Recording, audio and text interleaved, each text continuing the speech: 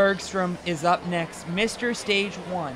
He has defeated it 4 times in a row, the only man in NNL history to do so, at least in the adult division.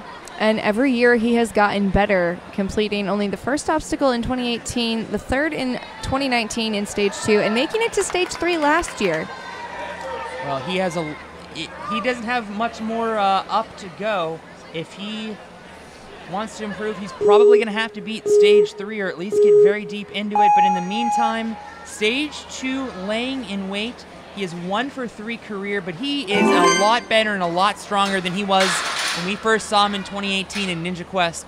Absolutely a young man who seems like an old man compared to a lot of these young guns, but absolutely an athlete who can defeat this entire course. But will he is the question.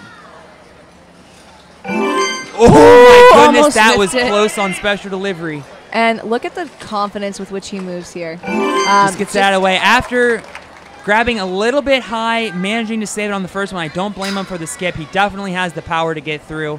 If you've seen his grip gauntlet, he has a ton of power. He was also in the Pro Tournament. Withdrew to focus on preparing himself and his fellow athletes for this very competition. And you can see that training is paying off, but chalking before momentum shift. Does this really need chalk? I feel like you would not want chalk. I'm not really sure, to be honest with you. I have seen a lot of athletes chalk up beforehand. Oh my God. And it didn't work. He missed the dismount.